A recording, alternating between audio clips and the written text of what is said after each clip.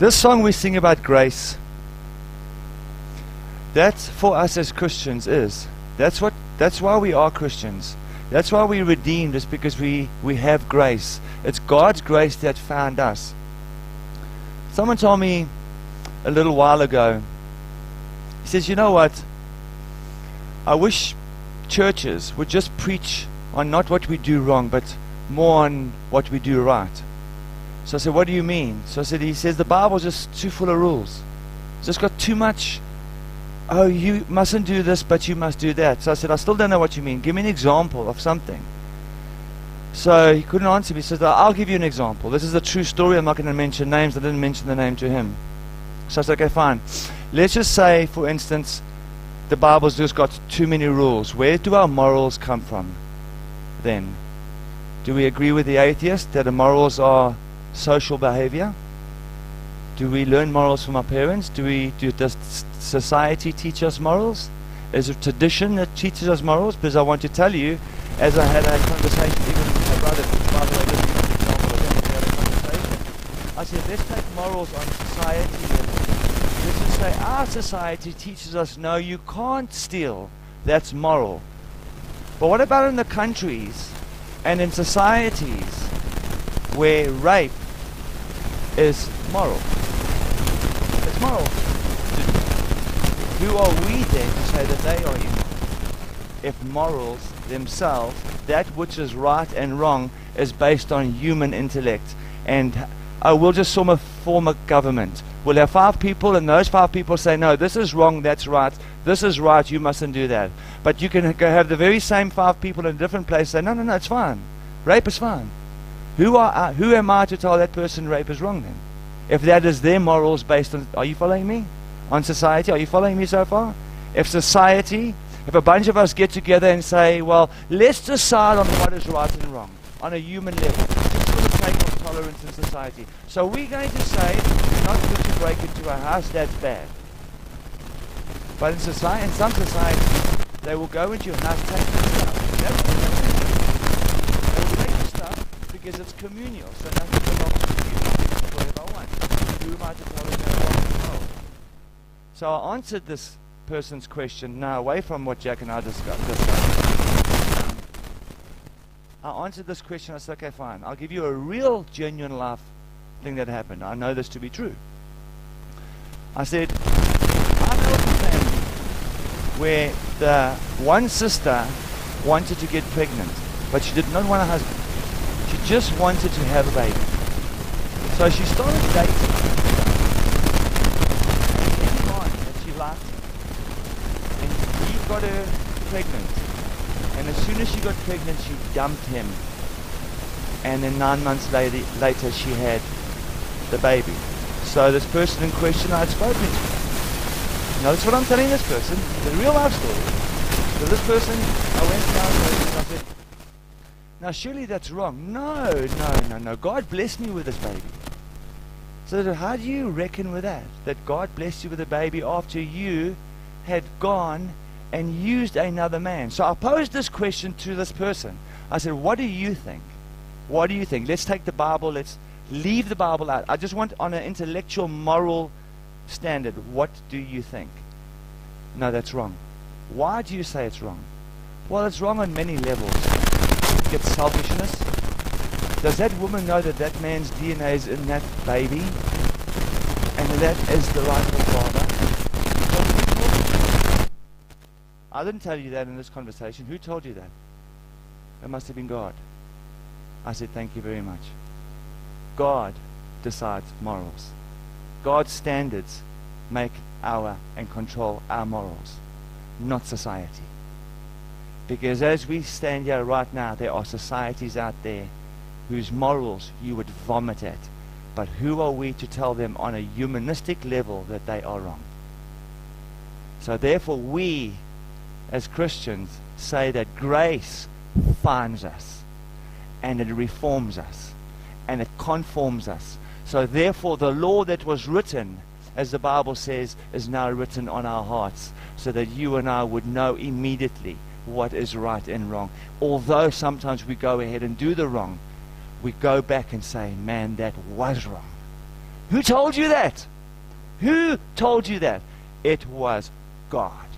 And His laws written on your hearts. No society, no codessa, no governing body would be able to set forth morals for you. Because who's to say they are right? Now that had actually nothing to do with this morning. I just thought I'll share that with you. But what has got everything to do with this morning is the reason for your faith. We've been talking on the book of Colossians chapter 1 for 9 weeks now. This is week 10. And I think there were only 2 weeks we kind of added some practicality to it. All the other 7 weeks were just theology. Straight theology, theology, theology. That's all it was. And some of it very deep theology, and some of it so deep that I know, what are you talking about? But today, I want to take that theology of everything that we've read about so far in Colossians, and I want to bring it into an application of our Christian living. How, and this is just one example, we could be reading Ephesians. We could be reading the book of Hebrews, we could be reading the book of John, we could be reading the book of Thessalonians. Any book, we could be reading the book of Jonah, or whatever. Or rather, Judges. How do we take the Bible, use that deep theology of what the Bible says, and put it into practical Christian living? So that it's not just theology, but it goes from the head and into the heart and works out through the human body, the human soul, the human heart. So everything that we've learned, I want to try and see if we can try and put it into practice, at least in part, in what it means to be a Christian. That's the title of my sermon this morning. And where's my glasses?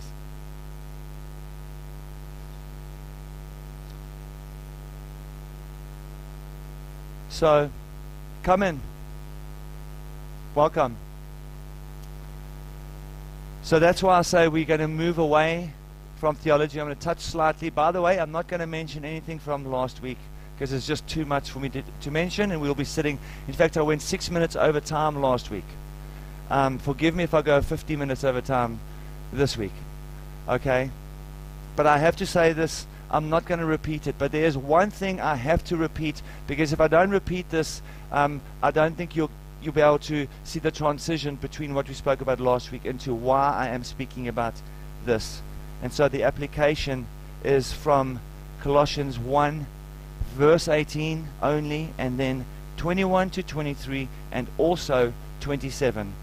Colossians chapter 1 verse 18, verse 21 to 23, and then verse 27. And again, I'm reading out the ESV. I've put in my own parentheses, those little brackets, in case there's a word you don't understand. I will tell you what it means.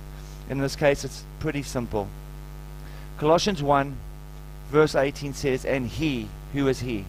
Jesus, is the head of the body, the church. He is the beginning, the firstborn from the dead, that in everything He might be preeminent. Preeminent means superior, above all, above everything. In our vernacular, in our colloquialism, He's the boss. And verse 21, and you, all of you, were once alienated and hostile. Another word for that is you were enemies in mind, and you were doing evil deeds. That's what you were doing. And as the song goes, but grace found you.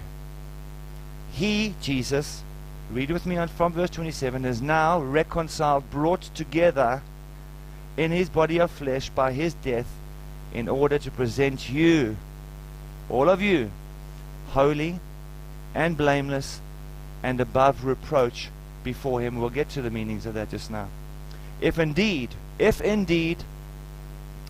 you continue in the faith, stable and steadfast, not shifting from the hope of the gospel that you heard, which has been proclaimed in all creation under heaven, of which I, Paul, became a minister. Verse 27, you know this all too well.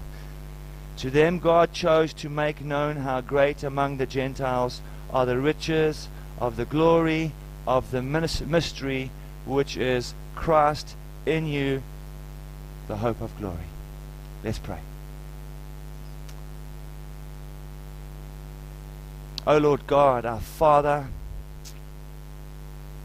our sole objective, the one in whom we give our worship to, the one we pledge our allegiance to, the one whom we give our lives to, the one whom we walk this road for, Lord Jesus. Come and settle our hearts and our minds. Lord, I pray one thing, and I need to say this, that your word that I speak this morning, stop everything in me that would come across in a judgmental way. I ask you that. But bring everything from your grace and your love and your admonishing spirit, that we would learn from you, even be convicted but not condemned. So guard my mouth, I pray, Lord Jesus, but guard the hearts of these people. And Father, I pray that you would cause a fertility this morning, a fertile soil within their hearts, that as we look at the practicality of our Christian faith, that we would understand why, in fact, we call ourselves Christians. So I pray, bless the service. Let your words be true in everything. In Jesus' name, amen. So in light of the scripture this morning, what is the reason for your faith? I want to ask this question, which, by the way, is, as I said, is the title of my sermon. What is the reason?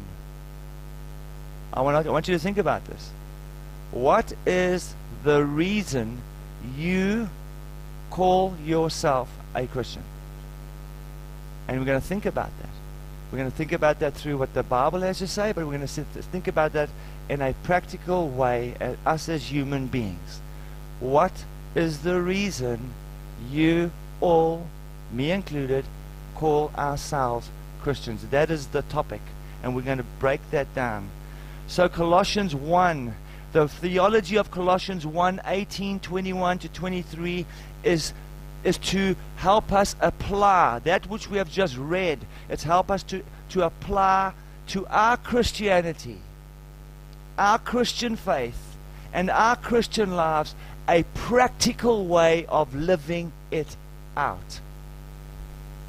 So in other words, I want all of us seated here this morning, and the preacher right here, to use what we have been reading for 9 weeks now.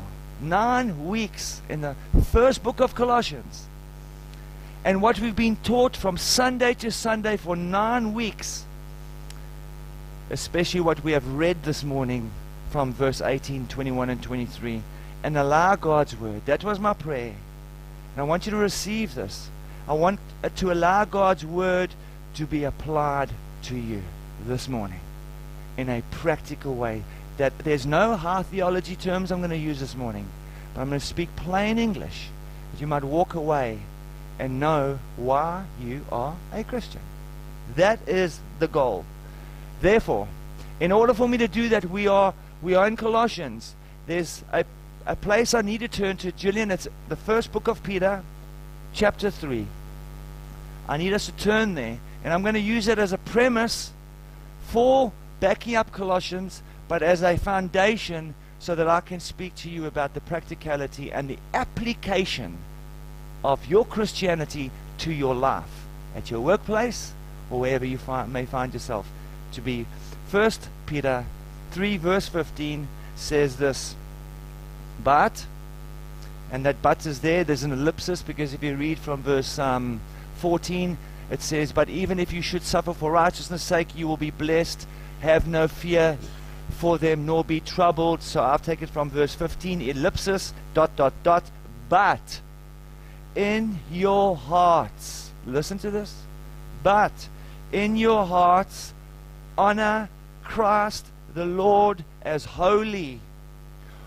Always, listen now, always being prepared. That is a present continuous thing. It's not sometimes, it's not when you feel good, but this word is imperative. It's important for us as Christians to always, at any given moment, whether you are down, whether you are happy, in whatever place you find yourself in, and at that moment, always being prepared to make a defense to anyone who asks,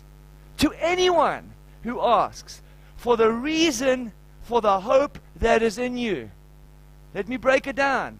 But honor God in your hearts as holy. That's primarily the truth. That is who we are honoring. Our worship is devoted to God.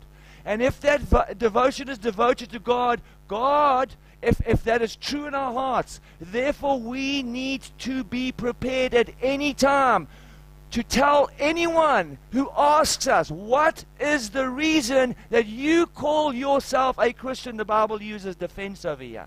And I'm going to tell you why it uses defense at a later stage.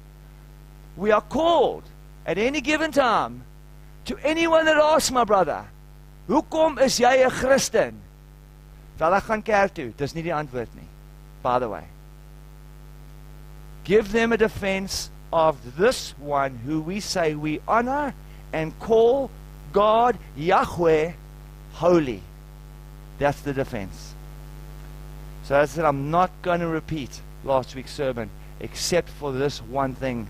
And that was verse 18. And he, Christ, is the head of the body, the church, that in him everything might be preeminent, superior, and he is above everything else. So if I take Colossians 1:18 and I want to bring that into this morning's sermon, we have to say, and I have to repeat this, and I cannot move away from the pulpit this morning, sorry. Primarily, even though this is true, listen to me, family, Paul is not saying that Christ is the CEO of a company. Paul is not saying that Jesus Christ is the principal of a governing body, although that is true in itself. Christ is the principal. But what he's in fact saying is, if Christ is preeminent and being the head of the body, that means, as I told the church last week, any person here would know it, and sometimes we have even seen it on YouTube. If you decapitate a head off a body, does that body still live? No. That's what Paul is saying. Paul is saying he is the head. He is the brain. He is the life giver. He is the source of the church. Yes, he is the CEO. Yes, he is the Lord of Lords. Yes, he is the Alpha and the Omega. Yes, he is the beginning and the end. Yes, under him, everything. He is above all things. We know that. He is sovereign, sovereign, CEO. But the point is, without him being the head of you, this church is dead. You might as well run around like chickens with no heads. That's what Paul is saying here. We've got to catch that. Because if we go to the book of Corinthians, he will explain to you why Christ is the head of the church. Because the book of Corinthians tells us, from verse 12 onwards, tells us that each and every single one of you are a member of the body. The arm doesn't say to the eye, I'm not as important as you, why am I an arm? The body needs the arm. And it goes on and on to describe all the ministries, which we say, oh well, Paul is talking about ministries. Yes, but we have to take it in context that all those ministries are useless without the kop. The arm will die. The feet will die. So he is the life giver to whatever you are doing here this morning, to whatever you are doing at work, to whatever you are doing wherever you are going, to whatever you are doing where you went, Glennis and Ken, and you guys to Pretoria, wherever you're going, he is the head, and if he is the head of the body, he is going with you. He is your life giver. And then he says something so astounding to Peter in the book of Matthew 16. Because Peter says, Jesus asks him, Who do people say I am? Well, some say you're a prophet. Some say you're Elijah come down. And some say this and some say that. And Jesus says, who do you say I am? Who do you say? And Peter says, you are the Christ, the Son of the living God. And Jesus says, Peter, no one told you that except my Father who is in heaven. I didn't even tell you that. And therefore, the point of that, he goes on to say, because of that confession, because you knew that I'm the Christ, the Son of the living God, the principle of the body, the head, because of that confession, because of your trust in me, on this rock I will build my church, and not even the gates of hell will prevail against that. Because of that, because you recognized you need me, not just on a Sunday, but on every single moment and second, sickness, health, happiness, joy, wherever you are, you need me. And if you can catch that at your workplace, then you would be able to apply what we learn at church into your lives. Because you are the Christ, the Son of the living God. And because I've confessed that, on that statement of faith, Marius, Shane, Judy, all of you, on that rock I will build my church, and you'll bring change to people at your workplaces.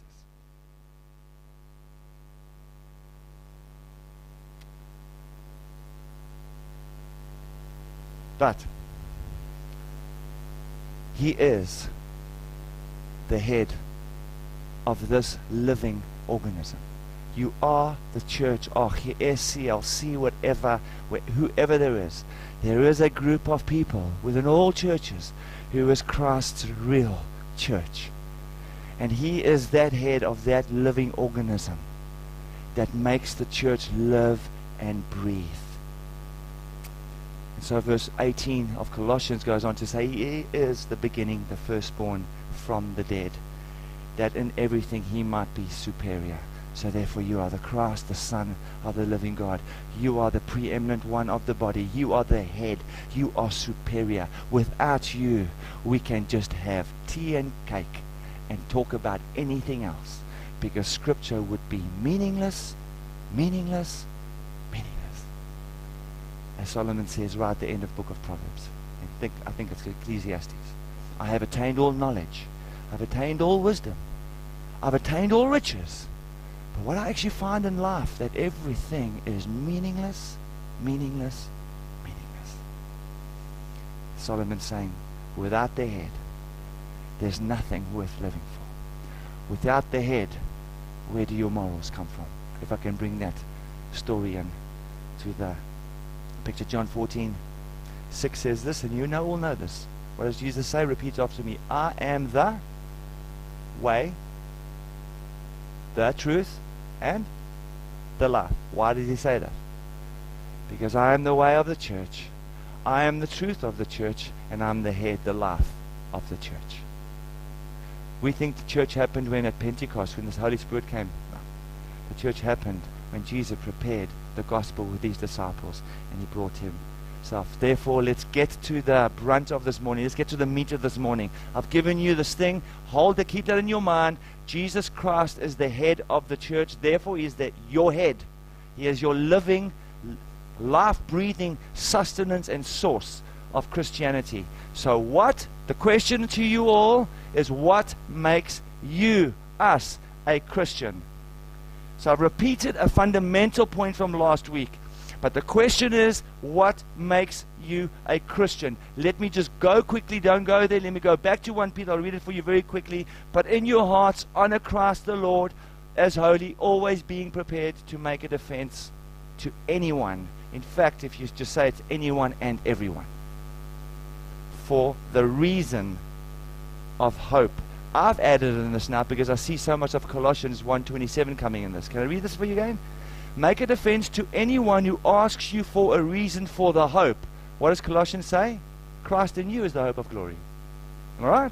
So I've added that into this section. So make a defense to anyone who asks you for a reason for the hope, Christ in you, the hope of glory that is in you. So therefore Colossians 1:21-23 says, if indeed you continue in the faith, stable, steadfast, not shifting from the hope. What hope? Christ in you, the hope of glory. Don't shift from that hope. Believing in Jesus, family, I'm going to say this as gently as I can, and I'm going to back up everything that I'm saying this morning. And if there is disagreement, please let's sit down and talk. But I'm going to say something that is going to sound completely against most religious thought, and it's going to come across as absolutely outrageous. Believing in Jesus does not make you a Christian. I'm going to repeat that. Believing in Jesus does not make you a Christian. Now, concerning the two sections of Scripture that we have just read, one out of Colossians, one out of 1 Peter, that sounds to you absolutely outrageous. And by the way, you could blame me for being a heretic this morning. What is a heretic? It's a person that preaches falsities and doesn't uphold the Word of God like it should. So you could blame me for that. But allow me to defend this, what I'm saying to you, so that you can walk out here and apply your belief practically to what you believe in. Believing in Jesus does not make you a Christian. Why am I saying that? If you believe in Henry Ford, does that make you a Ford motor car? No. Believing in Shakespeare, does that make you Romeo? No. Believing in Shakespeare, does that make you Juliet? Yeah. It makes you none of those.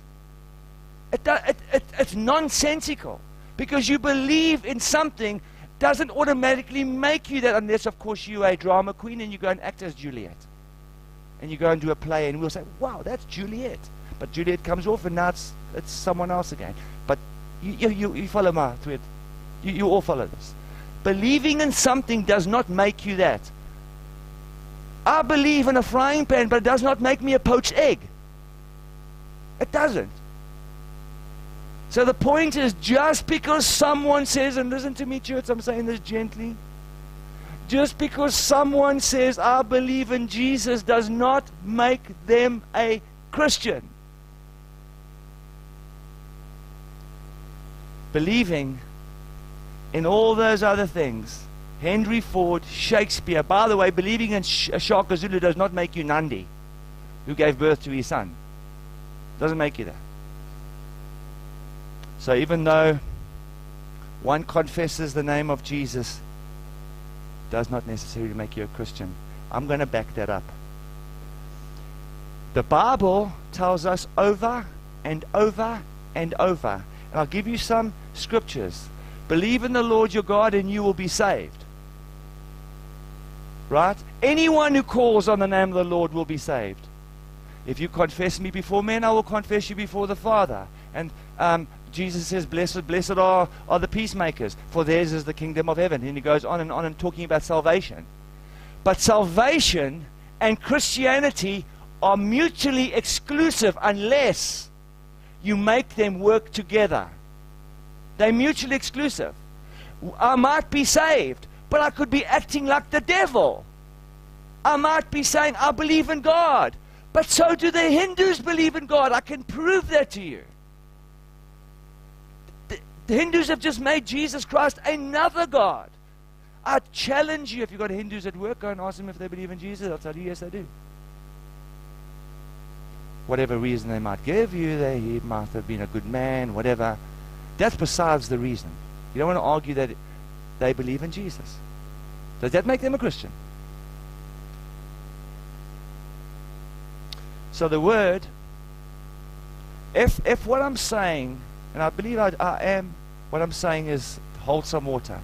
If what I'm saying, that believing in God does not necessarily make, or in Jesus or God, whatever, does not necessarily make you the Christian, then we have to actually look at what the Bible has to say. What does Christian mean? In order for you to understand what I'm saying. Because I've made an outrageous statement to you now, church. Something you probably have never heard before. That's outrageous. So I have to back it up. What does the Bible say when it comes to Christian? By the way, the Bible uses Christian only twice in Scripture. Nothing in the Old Testament. You will find it twice in the New Testament. The Greek word Christianos, Christian, we'll find twice in the Bible. Acts chapter 11, I want to go there. Acts chapter 11, verse 1 to 2, and then verses 21 to 26. Right? And then I'll break that down. And then I'll go to another passage. Acts 11, verse 1 to 2 says this. Now the apostles and the brothers who were throughout Judea heard that the Gentiles, those who aren't Jews, also had received the word of God. So when Peter went up to Jerusalem, the circumcision party, or the Judeans, those Jews who thought, no, you have to live by the law, and the only way you'll ever get to heaven is you must be circumcised and you must live by the law. So that completely shocked them, that Gentiles, by the way, Gentile to them was a dog. How in the world are these Gentiles coming to Christ? Oh, through Peter. And they severely criticized him. So when Peter went up to Jerusalem to go and explain that 3, 4, 5, 6,000 Gentiles had just believed on the Lord and have come to salvation, these guys are mad. How dare you bring what you think is good news? That's bad news for us. Verse 21. And the hand of the Lord was with them, and a great number, a massive number, who believed, turned to the Lord. The report of this came to the ears of the church in Jerusalem when he came and saw the grace of God. And they sent Barnabas to Antioch. When he came and saw the grace of God, he was glad, and he exhorted them all to remain faithful to the Lord. I'm going to skip right down to verse 26. When he had found him, Barnabas went to look for Paul, and he found him. He brought him to Antioch. For a whole year they met with the church and taught a great many people. And in Antioch, the disciples were first called Christians. It's only the first time, there's a second time you'll ever find it in the Bible. Christianos. They were called Christians. Now the Bible is giving us a hint on why they were called Christians. We could have just stopped over there and said, well, a great number of people came to the Lord. Praise God, they saved. But it goes on to say, to qualify, that these great number of people who came to the Lord were something more than just, well, I'm saved. So it says in those days they were called Christians. Now let's go to the second one.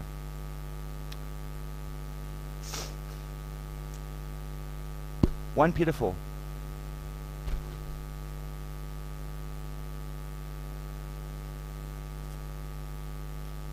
Verse 1 to 6 and then 12 to 16. Since therefore Christ suffered in the flesh, and here's my brackets, for you or for us, arm yourselves with the same way of thinking. For whoever hath suffered in the flesh has ceased from sin, so as to live for the rest of the time in the flesh, no longer for human passions, but for the will of God. For the time that it is past suffices for doing what the Gentiles want to do, living in sensuality, passions, drunkenness, orgies, drinking parties, and lawless idolatry. With respect to this, they are surprised when you do not join them in the same flood of debauchery, and they malign you. But they will give an account to him who is God, who is ready to judge the living and the dead. For this is why the gospel, listen, this is why the gospel was preached even to those who are dead, that though judged in the flesh, the way people are, they might live in the spirit, the way God does. Beloved, do not be surprised at the fiery trial when it comes to you, to test you, as though something strange, that's verse 12, is happening to you. But rejoice insofar as you share Christ's suffering, that you may also rejoice and be glad when his glory is revealed. Verse 14, if you are insulted for the name of Christ, you are blessed, because the Spirit of glory and of power and of God rests upon you. But let none of you suffer as a murderer or a thief or an evildoer or as a meddler. Yet if anyone suffers as a Christian, let him not be ashamed. They're the key words. They're the key words. Christian and ashamed. But let him glorify God in that name. How many times have we read in Scripture about giving honor and glory to God? About the fourth or fifth time now. Therefore, as a Christian, church, hear me, I'm going to say this humbly. As a Christian, I cannot go and do debauched things. I cannot as a Christian go and get fraught. I cannot as a Christian go down with my brothers and sisters, have a cup of coffee and start telling the most vilest jokes. Then I'm not a Christian. Why am I saying that? I've just read it. But if any of you suffers, and this word suffers can be for persecution, because you might be sitting with me, Judy, and you don't want to tell those dirty jokes. You don't. Wat's fout met jou, man? And as they say in English, you sour puss. By the way, puss is a cat. And I start persecuting you. I'm not coming back to your house. You sour. It's talking about that kind of persecution. But if you suffer for that sake, Judy, as a Christian, do not be ashamed, but let him glorify in that name. What name? The name that is above all names. That name that you say you believe on, Daniel. So the reason for being called a Christian.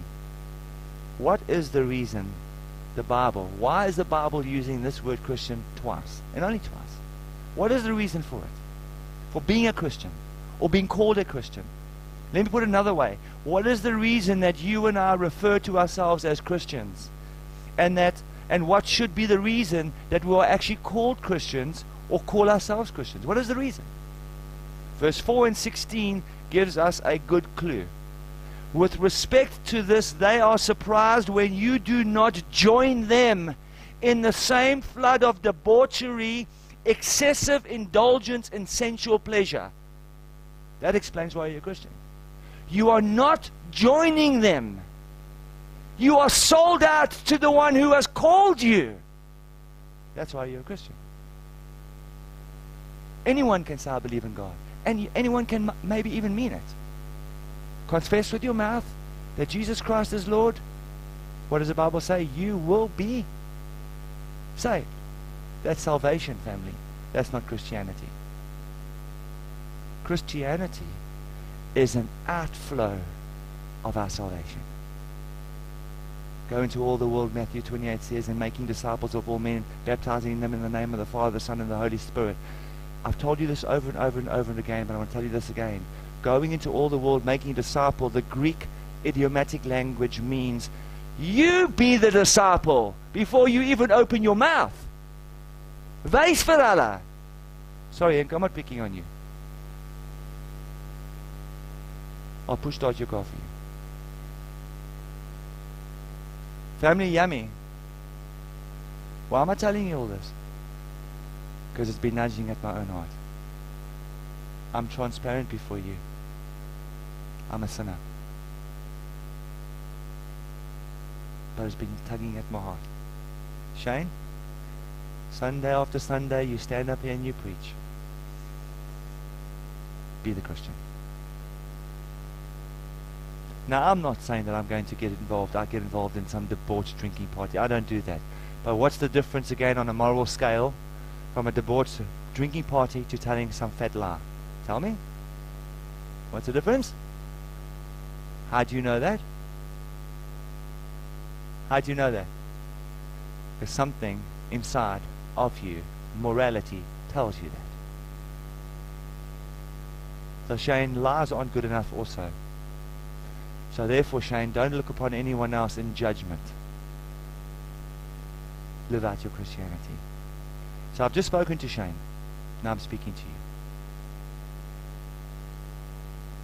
What makes you that Christian? Yes, Jesus loves me. The Bible tells me so. But the world looks at you, family, and they see disjointed, detached hypocrisy. And when I say you, please, I'm not, please, you in the plural. Here's the English terminology. You in the plural. Anyone. Huh? Well, let's talk about Jesus. Jy's 'n liegback, 'n leienaar.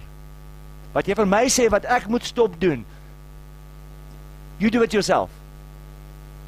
So therefore, According to biblical standards, would you stand here and agree with me? Would you call yourself on that basis a Christian? May I have an answer? You're not going to answer. No. But it goes on to say, yet if anyone suffers as a Christian, persecution, and you've said near donkey, they used to call me Priest Doyle, because they used to go and hang out in the bars and they didn't want to drink anymore. I know some people in the church who in fact, I'm not going to mention him. He goes, but his friends mock him. His friends mock him. He acts coke. And the people mock him. Listen, my brother, you know who I'm talking to. If you suffer as a Christian, let him not be ashamed, but let him glorify God right there in that situation. Right there. So I can give you many, many, many reasons this morning, church, and we almost out of time. I'm telling you now, we're going to be going over time a bit. This is important for you to hear. The practical application and also the practicality of the sermon is to give you answers that you can use practically in your Christian lives. So if we go to this word Christianos, Christian, that's where we get it from. As I said, it's used twice in the New Testament. What did they mean when they looked at Gerard or Nathan or any one of you and said, there's a Christian? What did they mean? There were two things they knew straight away. Two things, and this is what it actually means. They knew that you were a follower of Jesus Christ. That's what it means. The word Christian means a follower of Jesus Christ. If you follow someone, therefore you do what they do. That's basic, right? I was an apprentice. I had a what do you call him? I'll just call him a teacher, but there's another name for it. I had to listen to what he's doing. I had to follow him every single step of the way and do what he did. Second meaning, these followers who were walking in the steps of Jesus Christ were always talking about him. Always. These Greeks knew it. These Greco-Romans knew it. Whenever they saw these Christians, in those days they were called Christians. And as Peter says, do not be ashamed when you suffer as a Christian. When they saw you, they would say, here come the followers of Christ who cannot shut up about the glory of Christ. They don't know how to stop speaking about him, because everything about them is shining through them. And whenever we're in their presence, we're ashamed. That's Christian. That's what the Bible is telling us. By the way, that is the exact rendering of what Christian means. That's the exact rendering why they were so derogatory in calling them Christians. Because they were the Christ followers and the ones who could not stop spreading the message of Jesus Christ and talking about him. So much so that when we go back to the book of Acts, so much so when we go to all the other books, we find that scores and scores and scores of people came to the Lord because of why? Because of the followers of Christ who could not stop talking about him. But it went beyond that, family. You can talk and talk until the cars come running home. But if there is no evidence about what you're talking about, then we're back to square one. Jy is 'n lichtbek. But scores and scores of people came to Christ through these followers of Christ who could not stop speaking about Christ because evidence in their lives permeated out. It was just permeating. And that's why the Bible, we'll find out just now, says we should be living above reproach. We should be living in such a way that, as Matthew 5 says, that those people who do not know God might glorify your Father who is in heaven. How do you glorify a God you don't know? You first have to submit yourself to that God. Therefore, you being a Christian, that follower of Christ, who is talking the truth about Christ in word and in deed, living before others, someone will ask you the question, why are you a Christian? And then we can go to Peter 3, say you can give them a reasonable defense of why you are a Christian. By the way, defense means a reasonable, intelligent answer, and at the same time it means a reasonable, evidential answer. Why is this grey? Well, let's get the shade card. That's grey. Oh, I see. So I've given them an intelligent reason, and I've given them an intelligent evidence. That's what defense means. It doesn't mean when someone comes to you and says, I don't believe in God. That's not defense. That's not. It's not when someone comes and attacks you for Christianity and says this and that and they revile you because Jesus says you will be reviled in my name. You don't hit them. That's not defense. This defense, this word means talking truth and showing truth. And when you do that, though they attack you, you are not ashamed of the one that you glorify. This is difficult. This is difficult. This challenges our religion. This challenges why we come to church. This challenges why we are called Christians. Not because I believe in Jesus. Happy, happy, happy. But we don't show anyone any evidence or give them a defense to say, Tinas, what is different about you? I want what you want and what you've got. Because your defense and your permeation is the power of Jesus shining through you. That's where he says, give a defense. Be real. Get real. Don't warm the seats. Warm the world with the warm love of Jesus. I have people come into my shop and we talk. I'm not always the best evangelist, I've got to be honest with you.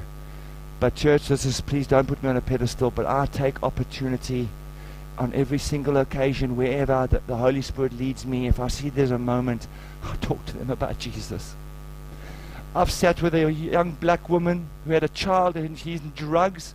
I sat there and I cried with her and I prayed with her for her son, because that's my way of preaching the truth about Jesus. And when I preach the truth about Jesus, it shows that I love her. Don't just say it, do it. That's why you're a Christian. Don't tell me, and don't tell your suffering family who is in desperate need of Jesus that you believe in him, because that's not the answer. The answer is in the book. Look to the book. And the answer is in the power by his Holy Spirit working in you to give you wisdom for those that are hurting. Anyone can just say, you're going to hell. Anyone can say that. Why? Because the Bible says so. That's not the answer. The answer is be the disciple. The answer is be the Christian. Don't tell them you believe in Jesus. I can do that. I can have a quart of beer and we can all talk about Jesus. It's a lovely subject. But if I walk away and there's no hope left behind there, all I have been is a religious zealot. That's as good as it gets. Why are you a Christian? And if you can answer that, give yourself a reason for that. A reasonable answer to yourself. Is it because mommy sent you to Sunday school? Is it because your teacher made you go to assembly and sing Christian songs? Is it because we grew up that way? That does not make you a Christian. In the old days, and you will recall this. Remember how we grew up, the older people over here? What was the first question they asked you when you went to school? This is how pathetic the world was. They asked you, what is your Christian name? Do you remember that?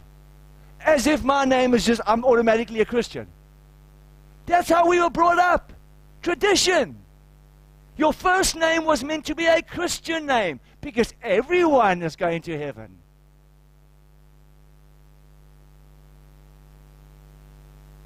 So we sit with tradition and we sit with truth.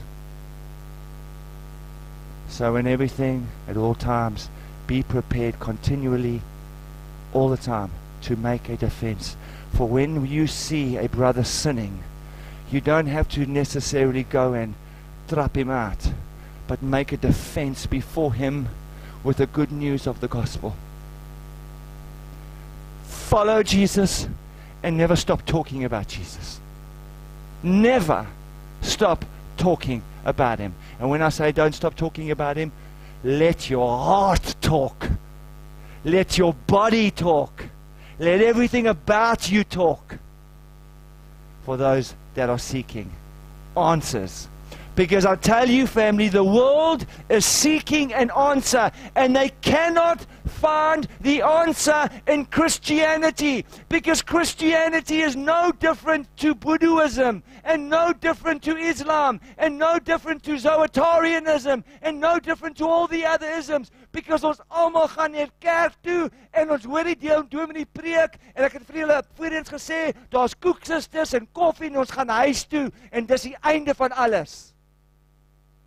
Maar hy is die kop, hy is die hoof van hierdie liggaam, van elkeen van julle. Every one of you. He is the head. And if he is the head, he is your life. He is your lifeline. And therefore, if he is your lifeline, you remember that you have been saved through him. And you will remember where you come from. That's the book says, not many of you have come from noble households. I was poor when I grew up. And I bet you a lot of you were poor. I went to school sometimes with no shoes. The Bible says don't forget where you come from. Because just because you're a Christian does not make you better than anyone else. They need that hope that you have right now. Therefore, follow and talk as much as you can. That, my dear family, makes you a Christian. Yes, you're saved. But the Bible actually teaches somewhere that you would lose your crown. Yes, you might make it to heaven, but you would lose your crown. Because you never, and I never, lived and practiced what I preach. Why are you a Christian? Why?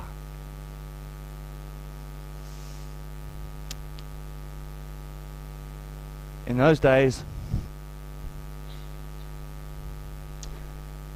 especially in the days of Jesus, we had the Romans, and I think it was around about 30 or 40 years later, you had Caesars and that, and these Romans, they would worship so many god. They were polytheists. They would worship Diana. They would worship whoever they could. But above all their worship, Caesar was God. Caesar was God. And there was no one higher than Caesar. And you've got to understand that in this time, when Jesus walked this earth as a human being, God incarnate, the God-man, he came into the world, as the Bible says, that at the right time, when the world was desperately wicked, Jesus Christ died for the sins of the world. So you've got to understand what type of world Jesus Christ walked into. He walked into a mixed grill, similar to our world today. And people had to render to Caesar what is Caesar's, and the honor to Caesar that was his. So much so that you will recall who was in church, we spoke about image of God. The image of God, the Bible says, do not be conformed to the things of the world, but be conformed and transformed to the what? The image of God. Let the image of God be imprinted upon you. Not the Caesars of the world. Not those other things of the world. Not those things that draw you away. Let the image of God be conformed. But here in Luke 20:24, Jesus asks his disciples, because they come to him and say, who must we pay taxes to? So Jesus says this, show me a denarius, which is, by the way, a day's wage. And he says, whose likeness, whose image is on that denarius? Whose image? Who's the one you pay homage to? And the answer was, Caesar's. So before, in fact, Caesar eventually became a god in the Greco-Roman world. And all allegiance, and all worship, and all obedience was to be given to him and him alone. Now the problem, of course, is that according to Caesar and all his adherents, he alone was the one true God. And as I said, all allegiance and obedience was to be given to him. However, these people who are mentioned twice as Christians in Antioch, where you would be persecuted and maybe even killed, they were first called Christians. There's something different about these people. They obey the law of the land. They don't just only worship God, but man, oh man, when I swear at him, he loves me. When I steal from him, he loves me. When I do all sorts of evil things against him, he even gives me his coat. You've got to understand that world. You've got to understand that world. You think we've got it rough in this country? That was rough. That was rough. It was discrimination, racism, you name it all. You put the whole thing in one pot. That's what was happening there. So these who were first called Christians were worshipping another God, which according to them, despite the majority and also in the face of persecution, it was Jesus the Christ, the Son of the living God, who was the one and true God. Therefore their primary obedience and their primary worship was not to the Caesars of this world, not to the things of this world, but it was to Jesus Christ and him alone. How can that be? Because I once was lost, but now I'm found. Amazing grace. Amazing grace. That's why I worship him. And if I worship him, I'm going to show the world I will not be ashamed of the gospel of Christ, because it is the power of God unto salvation for all who would believe. Be the Christian's church. Be it. Daar's mense by julle werke wat die Here so nodig het. They need him.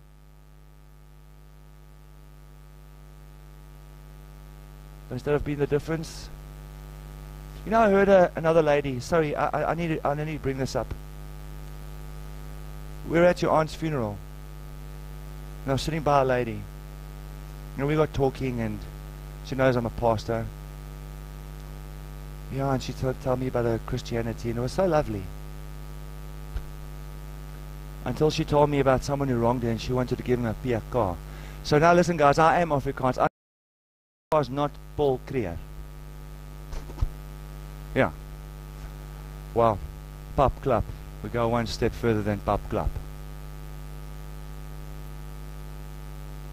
What I'm saying, whether it's pub club, Putu pub club, or the club, what are we saying?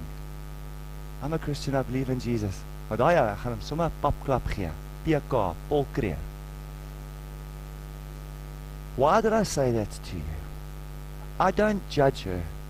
Immediately, I think about myself, because by the way, family, I've done the very same thing. The very same thing. It got me thinking. Wat maak ons? What are we doing? Are we just a bunch of religious fanatics who the pastor's saying, lees julle Bybels en bid elke dag? Is that who we are? O, maar vandag moet ek my Bybel lees. Waar gaan ek nou lees? Ek is besig nou met Johannes, miskien moet ek nou Jakobus lees. O ja, ek moet nou bid. Or are we the ones, the followers in the steps of our Lord and Savior, who cannot stop talking about him? And the reason we can't stop talking about him is because his word brings life, and everything in his word permeates through our lives. Amen?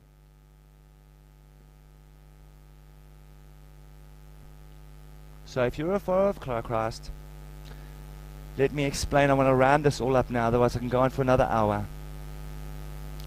What does it mean to be a follower of Christ? And so what does it mean to be someone who cannot shut up about the glory of Christ? What does that mean?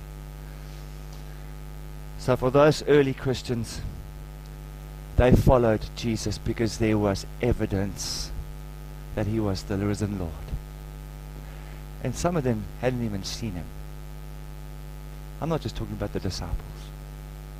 But they spoke in such a way that when they came across people, those people who came to the salvific power under Jesus knew exactly what Judy, what Marius, what Tinus, and what jy, Erika, and jy, Steve, and all of you, Patricia, was saying is the truth. How do I know it's the truth?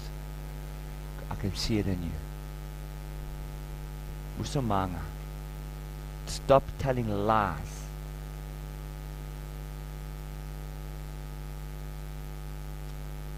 Acts 11, 20, 22. Don't go there. I'm going to read 21. And the hand of the Lord was with them, and a great number who believed turned to the Lord. There's the salvation. How do people come to salvation? There has to always be a group of genuine Christians, not just yak, yak, yak, yak. Jesus loves you. Everyone's going to heaven.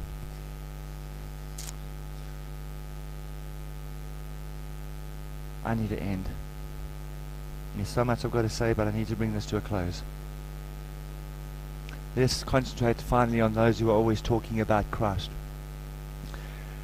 Remember, I said there's two reasons. One reason was followers of Christ, and then there's the ones that are talking about Christ. You'll recall what we've just read in Acts 11:26. And in Antioch, the disciples were first called Christians, and there was another reason for this, and you need to know that the reason was a proverb, as I said. You know what they were saying in Antioch, and this is actually recorded. Oh, and I'm going to read this to you because I don't know it off by heart. In their Greek, I'm saying it in English. Oh, these are the people who are always talking about Christos, Jesus Christ, the Christ people, the Christians. Oh, here come the Christ followers. These are the people who are always talking about Christos, Jesus Christ. So there was an explicit reason that they were not ashamed of their Christ. Please note that they just not say, oh, here come the people that believe in Jesus. They said, here come the people who are always talking about Him. And we cannot understand how thousands and thousands of people are coming to Him. We don't have a cooking clue, but they're doing it. So they're followers. So family, I end with this. Christianity is not just talk. It's not just talk. If someone asks you what church you go to, tell them by all means. Someone asks you why you're a Christian, give a defense to them why you're a Christian. If it says, yes, I am, and the conversation stops, then it stops. But if they ask you why you're a Christian, then as the book of 1 Peter 3:15 says, give a defense, an intelligible answer to them why you believe in Jesus, and then with evidence from your life. And I'm telling you, you've all got stories, but what God's done in your life. I know that. Start telling people what God has really done, not subjectively. Oh, I just feel His love.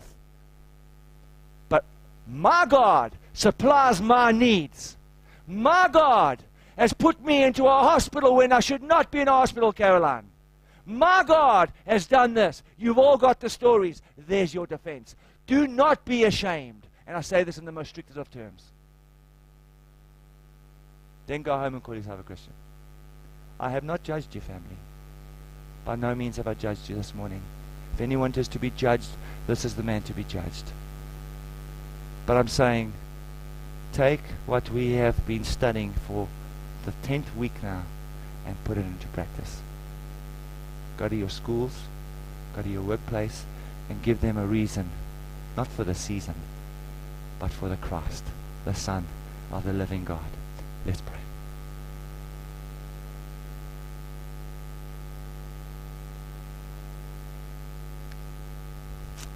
Father, yes, we believe. We believe. And I know so many people seated here this morning, they believe. They have come to the knowledge of the salvation of the one and only true God, Jesus Christ, who is able to save. And I know there are people here seated here that have laid their sins at your feet, at your cross, and have asked you for forgiveness. And Lord, you have been ready to save. But Father, there are many who are sitting on the gravy train of salvation, just telling the world, I'm under construction. But the world just sees an ugly construction, but they do not see the temple that's being constructed, Lord. Help us. Help us. Help us. Lord, help us. Our family, they want answers. Our friends, they want answers. Father, the only reasonable answer that can come is by your Holy Spirit, because greater is He that is in me than in he that is in the world. So give us the wisdom But Father, let us not be ashamed of the gospel of Christ that leads men and women to salvation, so that therefore may become disciples of nations. In Jesus' name, amen.